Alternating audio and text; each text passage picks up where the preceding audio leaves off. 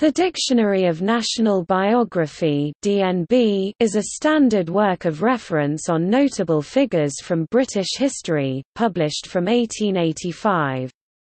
The updated Oxford Dictionary of National Biography (ODNB) was published on 23 September 2004 in 60 volumes and online, with 50,113 biographical articles covering 54,922 lives.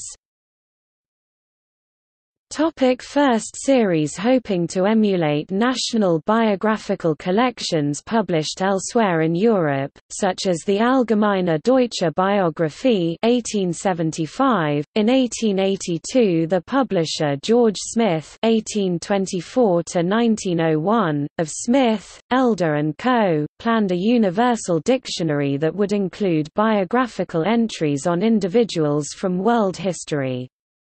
He approached Leslie Stephen, then editor of the Cornhill magazine, owned by Smith, to become the editor.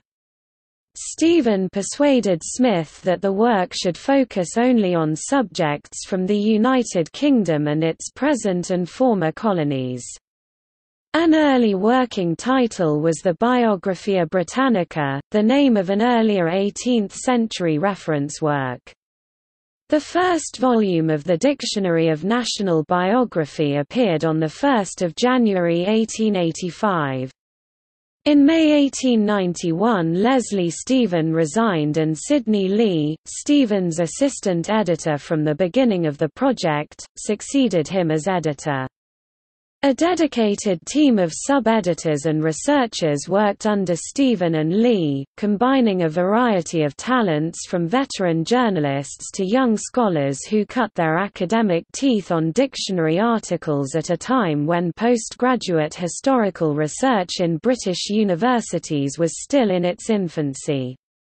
While much of the dictionary was written in-house, the DNB also relied on external contributors, who included several respected writers and scholars of the late 19th century. By 1900, more than 700 individuals had contributed to the work.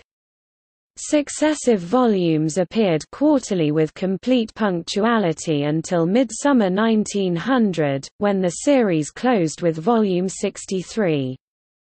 The year of publication, the editor and the range of names in each volume is given below. Supplements and revisions. Since the scope included only deceased figures, the DNB was soon extended by the issue of 3 supplementary volumes, covering subjects who had died between 1885 and 1900 or who had been overlooked in the original alphabetical sequence. The supplements brought the whole work up to the death of Queen Victoria on the 22nd of January 1901. Corrections were added. After issuing a volume of errata in 1904, the dictionary was reissued with minor revisions in 22 volumes in 1908 and 1909. A subtitle said that it covered British history from the earliest times to the year 1900. In the words of the Encyclopaedia Britannica 11th edition, the dictionary had proved of inestimable service in elucidating the private annals of the British, providing not only concise lives of the notable deceased, but additionally lists of sources which were invaluable to researchers in a period when few libraries or collections of manuscripts had published catalogues or indices, and the production of indices to periodical literature was just beginning. Throughout the 20th century, further volumes were published for those who had died, generally on a decade-by-decade basis, beginning in 1912 with a supplement edited by Lee covering those who died between 1901 and 1911. The dictionary was transferred from its original publishers, Smith, Elder & Co., to Oxford University Press in 1917.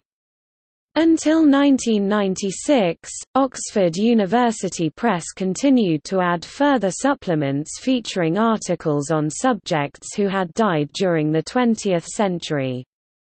The supplements published between 1912 and 1996 added about 6,000 lives of people who died in the 20th century to the 29,120 in the 63 volumes of the original DNB.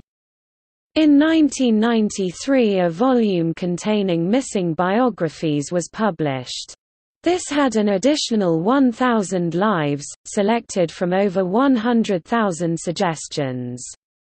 This did not seek to replace any articles on existing DNB subjects, even though the original work had been written from a Victorian perspective and had become out of date due to changes in historical assessments and discoveries of new information during the 20th century. Consequently, the dictionary was becoming less and less useful as a reference work. In 1966, the University of London published a volume of corrections, cumulated from the Bulletin of the Institute of Historical Research.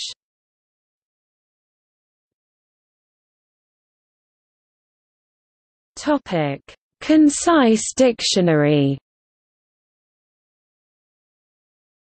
There were various versions of the Concise Dictionary of National Biography, which covered everyone in the main work but with much shorter articles, some were only 2 lines. The last edition, in 3 volumes, covered everyone who died before 1986.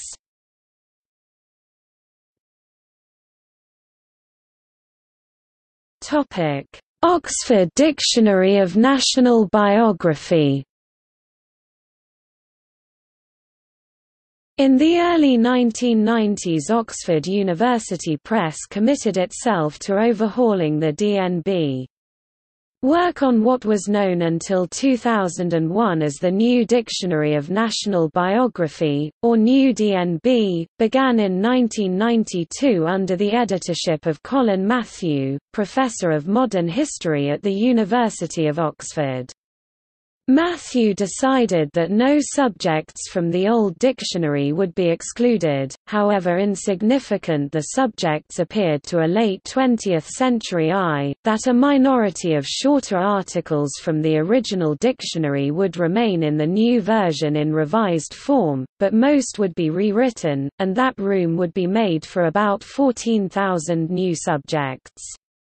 Suggestions for new subjects were solicited through questionnaires placed in libraries and universities and, as the 1990s advanced, online, and assessed by the editor, the 12 external consultant editors and several hundred associate editors and in-house staff. The new dictionary would cover British history, broadly defined, including, for example, subjects from Roman Britain, the United States of America before its independence, and from Britain's former colonies, provided they were functionally part of the empire and not of the indigenous culture, as stated in the introduction, up to 31 December 2000.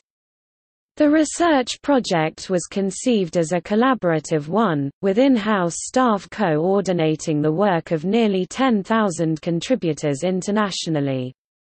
It would remain selective, there would be no attempt to include all members of Parliament, for example, but would seek to include significant, influential or notorious figures from the whole canvas of the life of Britain and its former colonies, overlaying the decisions of the late 19th century editors with the interests of late 20th century scholarship in the hope that the 2 epochs in collaboration might produce something more useful for the future than either epoch on its own, but acknowledging also that a final definitive selection is impossible to achieve.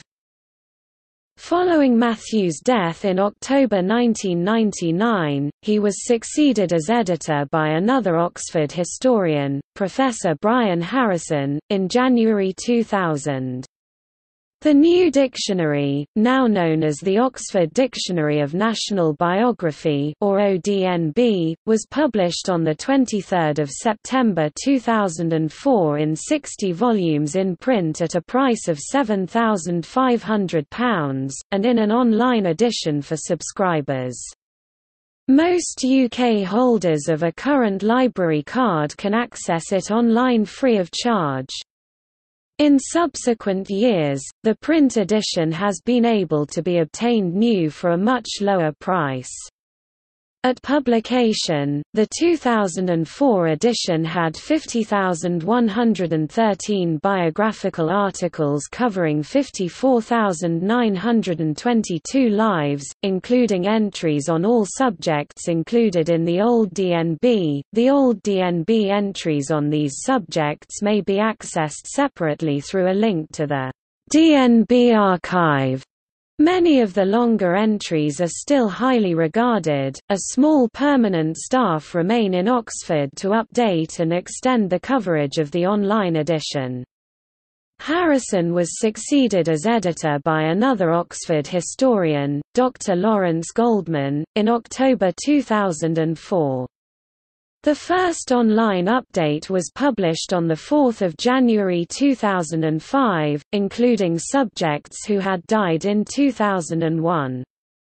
A further update, including subjects from all periods, followed on 23 May 2005, and another on 6 October 2005.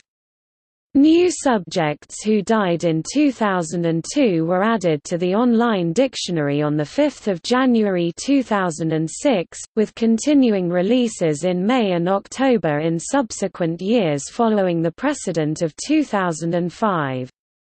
The ODNB also includes some new biographies on people who died before the DNB was published and are not included in the original DNB, because they have become notable since the DNB was published through the work of more recent historians, for example William Eyre, Florida, 1634–1675.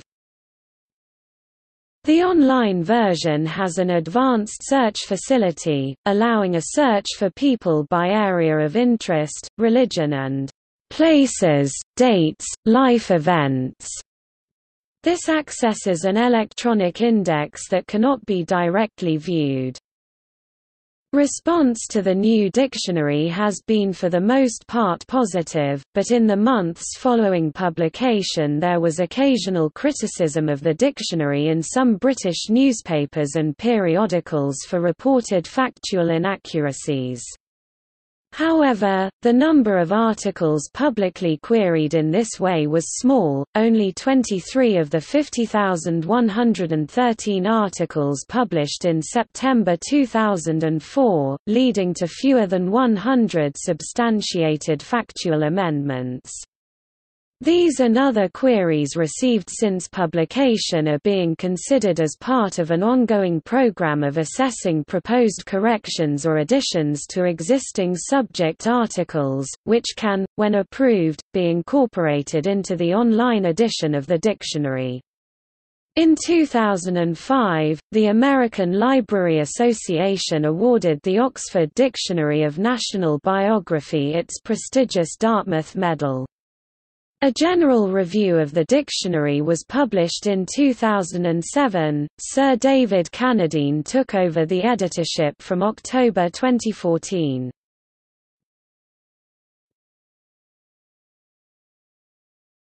Topic: First series contents.